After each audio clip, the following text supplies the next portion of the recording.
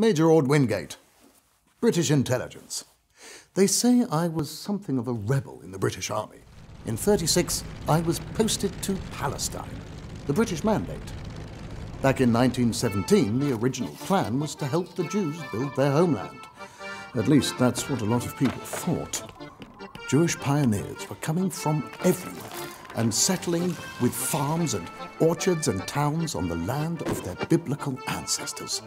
It was just like the Bible said. The children of Abraham were coming home.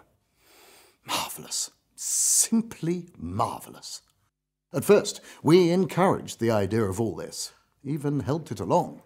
But the government was using their best endeavors to block Jews coming to Palestine, totally on the side of the Arabs who didn't want any Jews there.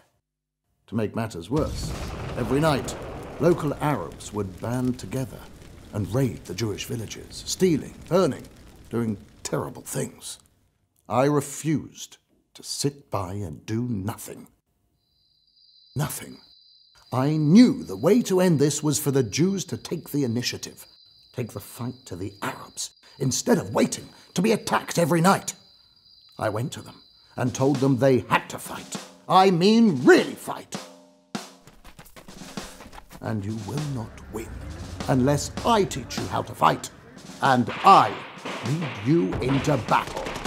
I trained them how to be guerrilla fighters, how to take the fight to the enemy instead of waiting for the enemy to fight you. But I did more than teach them. I led them, showing them by my example that good officers lead their men into battle, put themselves out front.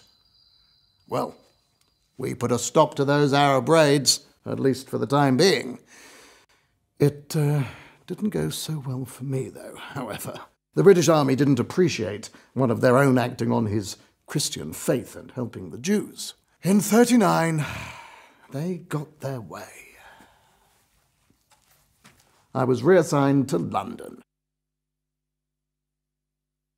But then, one of the young men I trained was a real fighter named Moshe Dayan.